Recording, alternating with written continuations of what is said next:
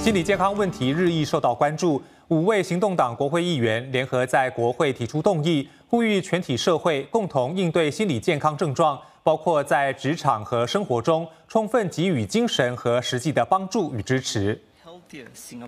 惹兰乌沙集选区议员文理嘉博士代表提出动议时强调，心理健康问题可能发生在任何人身上，也会给家庭、社会、经济等各层面造成影响。整个社会需正视并共同努力应对。It impacts our communities and workplaces, shaping the very heart of our nation's productivity and social harmony.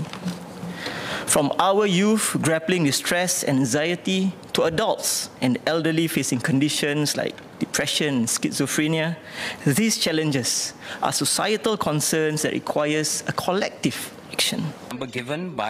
发言的议员提出了各种建议和看法，包括建立强力的支持环境、量身定制的干预性治疗，以及协助员工评估职场心理健康等。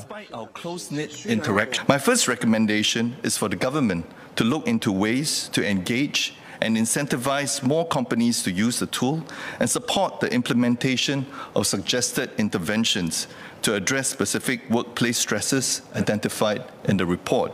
Some studies have found that individuals on traditional Mediterranean and Japanese diets, which are high in vegetables, fruits, unprocessed grains, fermented foods, fish, and seafood, experience a significant reduction in the risk of depression, ranging between 25% and 35%. It would be a shame if we do not seriously consider the scientific evidence surrounding foods that support good mental health and implement policies that make it easier to ensure that our diets complement and support our brains. I call upon this government to get 国会目前还在针对这项动议展开辩论，预计共有20多位议员发表讲话。For young Singaporeans who may be facing mental health and mental wellness concerns, young Singaporeans who may then be labeled with a diagnosis with their whole life ahead of them. Mr. Speaker,